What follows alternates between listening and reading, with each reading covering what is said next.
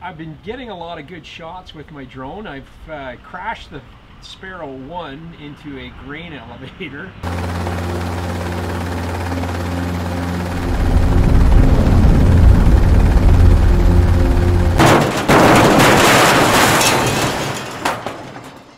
I picked up a DJI Mini2 and I've been having a lot of fun with it.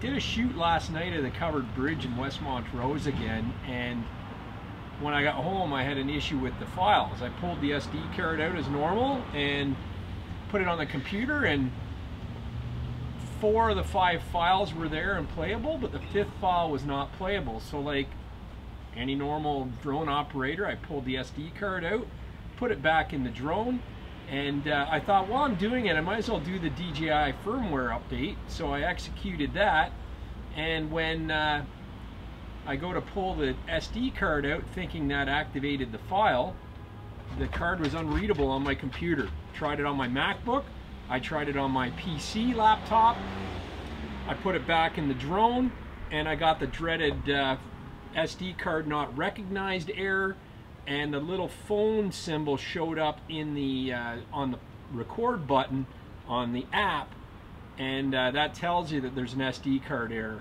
So I tried a bunch of things, and I'm not going to download any software to try and recover the file, but I did find a trick that worked, and it was very, very easy, but I had to do it on my PC. So when I got back from the flight, I put the SD card in the reader to pull the files over to my computer, and as you can see, this happened. The disk you inserted is not readable by the computer. The only option you have is to format the disk and wipe off all the files. However, the first time I put the USB card in the computer, when I first recognized the fact that there was one file that hadn't finished writing, I seen all the files. I actually watched a few of the files and previewed them. It wasn't until I put it back into the drone to try and get it to finish writing that file that I had problems. When I first put the card in the computer, you can see here that there's 5 files. 4 of them were playable, and I actually watched the 4 of them, and the 5th one was not. My battery went into critical low mode before I landed. I landed the bird. I likely shut it off in all the excitement without pressing stop on the record button. I know, rookie mistake, but this is clearly showing that it's not fully written to the USB card. So the solution in these cases is you put that SD card back into the Mini2, turn the Mini2 on, it'll actually finish writing that file, shut the Mini2 off, and you're off to the races. I've done it a lot. In this case here though, when I put it back in the Mini2, I thought I'd do a little firmware update on the bird. I let that go, and I think that's what corrupted the SD card. So how do I fix it? I've tried to put this card into a PC as well, and it still doesn't recognize the card. I'm gonna go grab my PC. To fix the drive, we're gonna insert it into the PC, and then we're gonna go to our Windows and the X button. That'll bring up this menu. We want to open up Windows PowerShell. Then we're going to go, when this opens up, it's similar to Terminal on a Mac. CHK DSK. Check the disk. We know the disk is E:, and then we're going to say / and we're going to pick R for repair.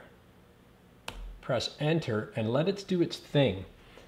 The drive is flashing, as you can see here, but you want to let it finish totally restoring the file allocations before you pull that drive out.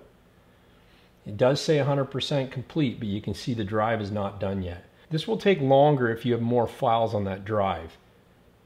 So I'm not expecting this to take a whole lot of time. Once the drive stops flashing, you can eject it, and then we'll put it back in the MacBook and see if we have some success. Okay, you can see the blue light is now solid.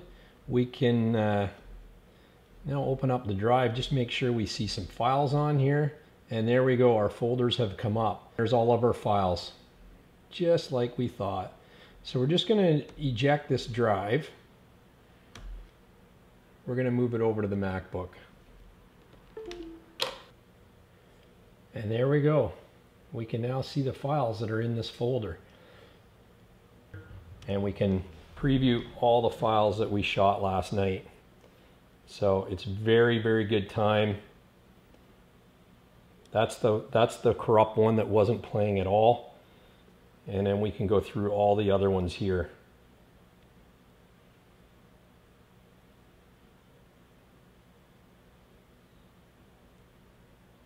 And everything is absolutely perfect. That is how you fix your card not recognized, card not readable when you're using a DJI Mini2. Maybe it's on some of the other DJI products as well. Hopefully this video helped you out.